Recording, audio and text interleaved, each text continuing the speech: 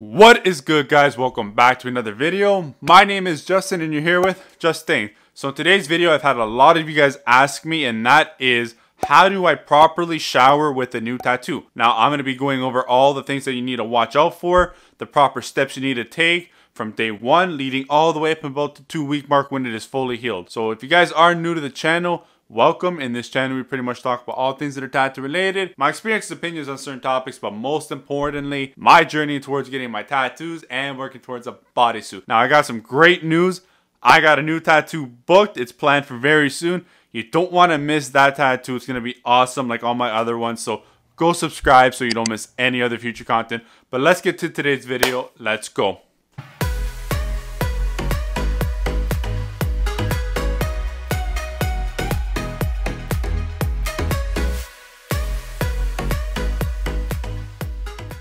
Showering shouldn't be a painful or long process. It shouldn't be stressful, but if you follow these processes and these steps, you should have no problem in healing your tattoo and it being the best possible product that it could possibly be. So there are two things that you need to watch out for when you have a fresh new tattoo. The first one is the sun. You got to watch out for him. That will destroy your tattoo. And the second one is no soaking. This is a big one, and this is one that you really got to watch out for, because people don't think about it. So that means no swimming, no pools in general, no going to the ocean, to the lakes, no jacuzzis, and definitely no baths for 2 to 3 weeks before your tattoo is healed. Now, I am not saying you cannot get your tattoo wet, but what I am saying is no soaking for long periods of time. So right after your tattoo appointment is finished, I would recommend you talk to your artist and ask him when he recommends to wash the tattoo. It can range from 2 hours all the way up to 12 hours. Usually the good spot is around 2 to 4 hours. They would recommend to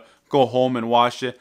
Once you are home, you are definitely going to want to take off that plastic that is given to protect the tattoo and then proceed to go into the shower and wash it. Now, you don't have to do the shower per se. You can wash it beside a sink, but you know, sometimes it is best to get into the shower depending on how big the tattoo is and you know the placement of the tattoo. So if your artist did use Saniderm or some kind of second skin, you do not have to worry about the timing of a shower. You can go into a shower right away because these products are waterproof. Now, I'm not saying to go and start soaking it. Don't go and swim with it because, you know, stuff can still get through, seep through, and that's the last thing you want to do. But showers for like, you know, 5-10 minute showers are fine. You don't have to worry that much. The first thing that you guys want to do before is turn the water on and make sure that it is at the correct temperature before getting in. You want to make sure that it is at either cold to lukewarm.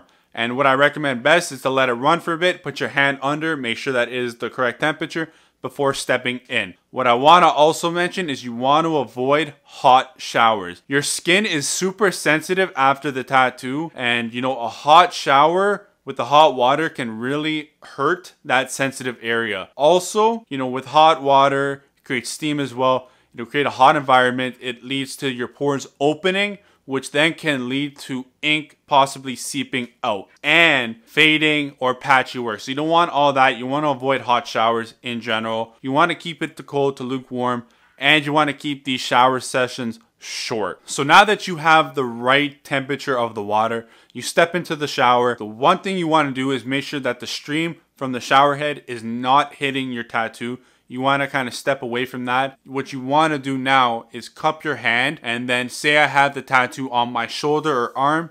I'm going to want to cup my hand, have the water fall into that cup, and then gently splash it onto the area. And while I'm doing this, I'm letting gravity do its work of having the water run down, pulling any dirt, plasma, you know, dried blood along with it. So now that you have the tattoo area wet, the next thing you want to do is grab a soap. I recommend you grab a fragrance-free antibacterial soap. Now, this can be a bar, it can be a foam dispenser one. It doesn't matter. All you want to do is make sure that it is fragrance-free, antibacterial. You want to make sure it's lathered up in your hands and then apply it to the tattoo area. The one thing I will recommend, and then you should definitely do, is use your hands when cleaning the tattoo. The one thing you want to watch out for and do not use is either a washcloth or a loofah.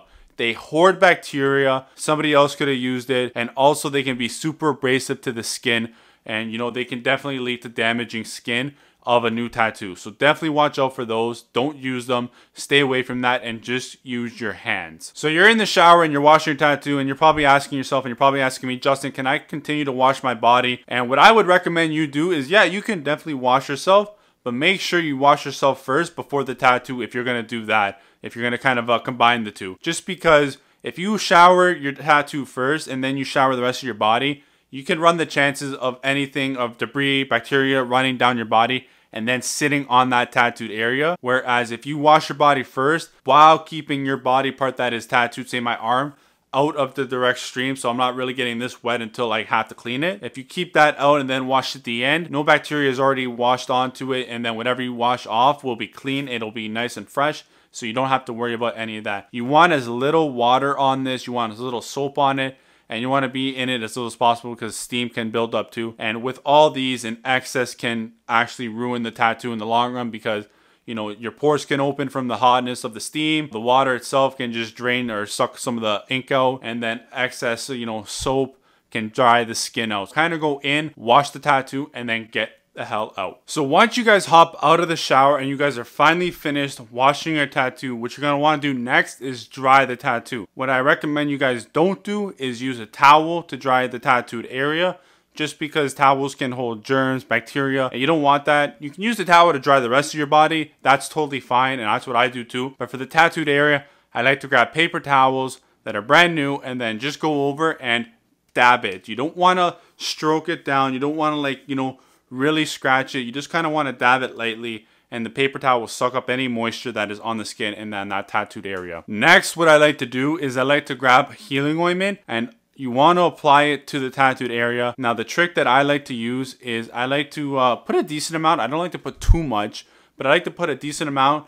and rub it into the skin nicely and have the skin absorb it as much as I can. I like to wait about 20 to 60 seconds. And once that time is over, I like to go over with another paper towel and then gently pat it off. The paper towel will grab any excess ointment. You'll be left with just a nice, clear, thin layer of healing ointment. And what that healing ointment does is it acts as another protective layer against the outside world and also helps nourish and moisturize your skin. After about a week, you can start taking longer showers. You can have water hit it a bit more. And then after about 2 to 3 weeks, when the tattoo is fully healed from peeling, flaking, scabbing, that is when you can finally follow your regular shower routine again and not really worry about, you know, it fading, ink seeping out or anything like that, because by then the tattoo will be fully healed with the new skin over it. Remember, aftercare is the biggest part of a tattoo and it's all on you. So you got to make sure you take these steps,